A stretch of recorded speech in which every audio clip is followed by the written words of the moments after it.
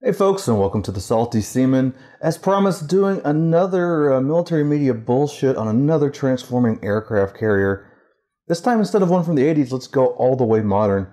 Brand new Broadside. I might have called the other one Broadside on the other video before. That one was Flattop, for the record. This is, he said, brand spanking new. He is a triple changer. He also turns into a plane. And of course, a robot. He's also a headmaster, but we're going to ignore all that and just talk about how closely this matches up to an actual U.S. aircraft carrier. Now, right away, this is a total improvement from the 80s. The engineering and sculpting of toys these days have improved in so many ways over the 80s. Obviously, it's going to depend on your likes and dislikes, but I'm quite amazed at a lot of the sculpting and engineering that went into this, but of course it does have its problems.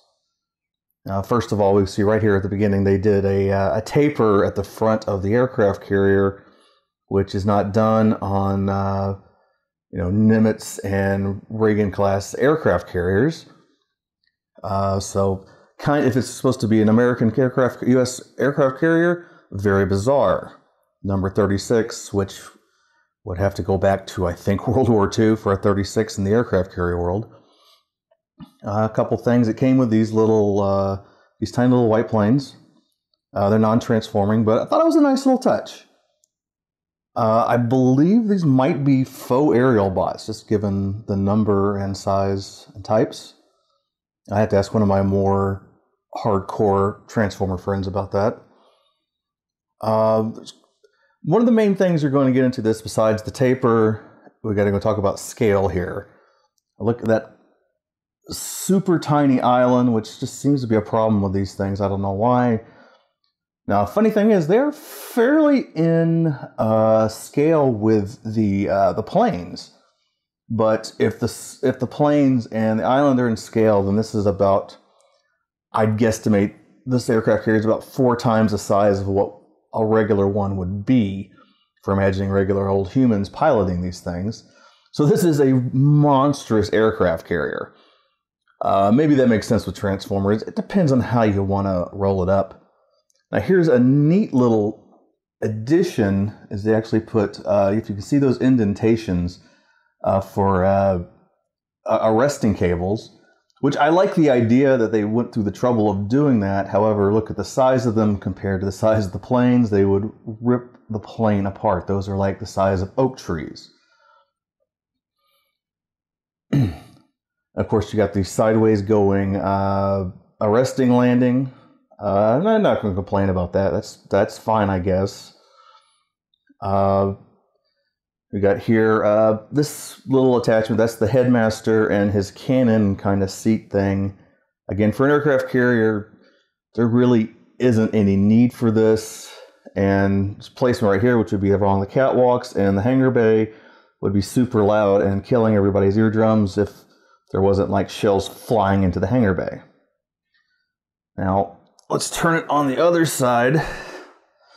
You see, like, right now I got it propped up on its stands. I don't know if this thing is float. I have not float tested it. But one thing I would have liked, like you see there's the arms, which is where about the catwalks and then essentially where the hangar bay would be. If they'd sculpted something into there to like represent, a catwalk or a hangar bay. I know I've taken into account that, this thing has to transform into a robot. But I think there could have been something done with the sculpting on here to make it a little more representative of the side of a ship. Basically just his arms hanging out here. I don't know what they could have done, but I would have appreciated the little nod. We get up here, we have what should be the catapults. I don't know. Kind of a mess here, but, especially given the size of the plane, it's like, if this thing is 4 times the size of a regular aircraft carrier, there should be should probably be about 8 to 12 cats. It has enough room for it with these size of planes. But, it's a giant robot, so I guess I can kind of forgive it.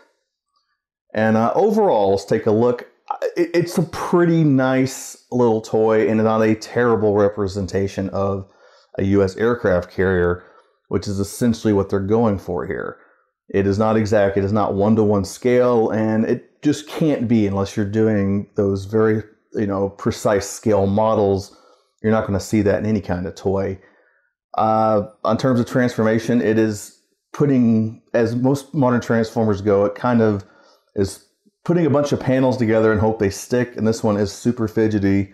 I'm always having a problem getting this panel to stay in place, as you can see.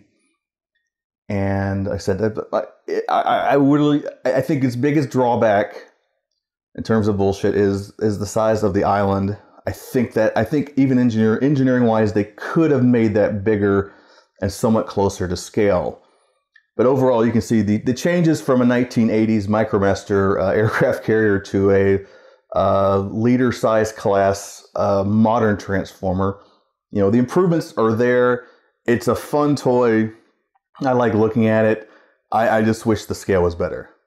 That's going to do it for this military media bullshit. For those of you that have came along with my ridiculous toy reviews, I'm glad. This is all in good fun.